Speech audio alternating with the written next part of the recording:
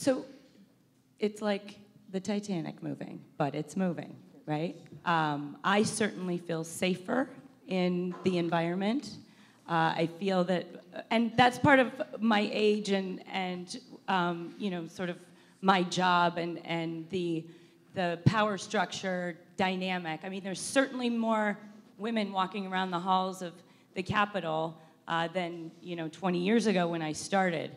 But for the most part, I feel a sense of safety because I'm surrounded by a bunch of badass women, right? And in addition to these men who would call me and say, I'm a little confused. How, do we stop hugging? Do we not joke? I can't tell you the joke. And I said, it's not as gray as you think it is. And that's what I wanted to get. I wanted to get that conversation started. It's wanted versus unwanted, right? Say, you know what?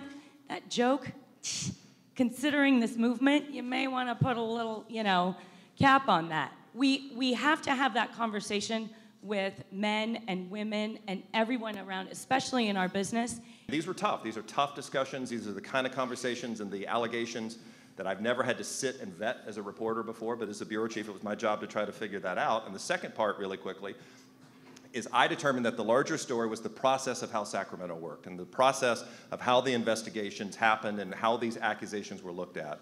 And so we pushed very hard for records. But there's still a lot that we don't know. We don't know how they determine what is and is not sexual harassment. They say they have zero tolerance.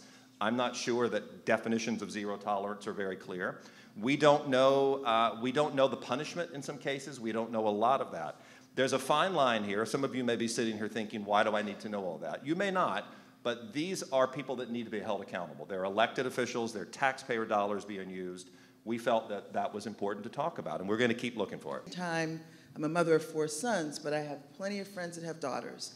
And there were plenty of young women that were my mentees in Sacramento, and I did know and had experienced a lot of what you've read about. And so I thought about it. I wanted to be thoughtful. I think a lot of the women who came to the table were like me. I am a lot older than I look.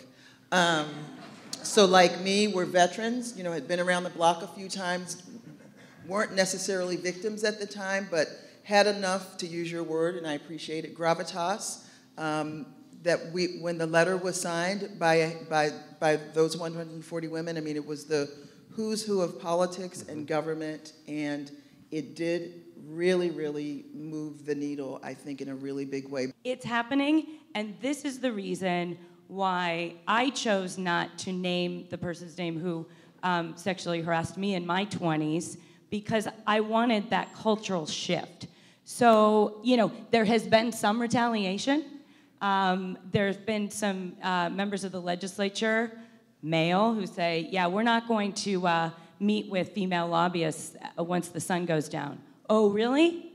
Because you're still meeting with men? You are you are expanding the divide that we are talking about right now. So I responded accordingly. I said, you know what? You don't meet with me after 5.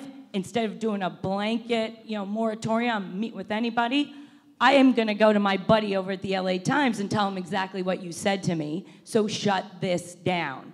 That's the safety that I have versus, you know, a year ago, I would have been, you know, like SpongeBob, freaking out, trying to figure out how I'm going to handle this. But the army I have around me is allowing me to push back and have those really difficult conversations without being retaliated against. Wow.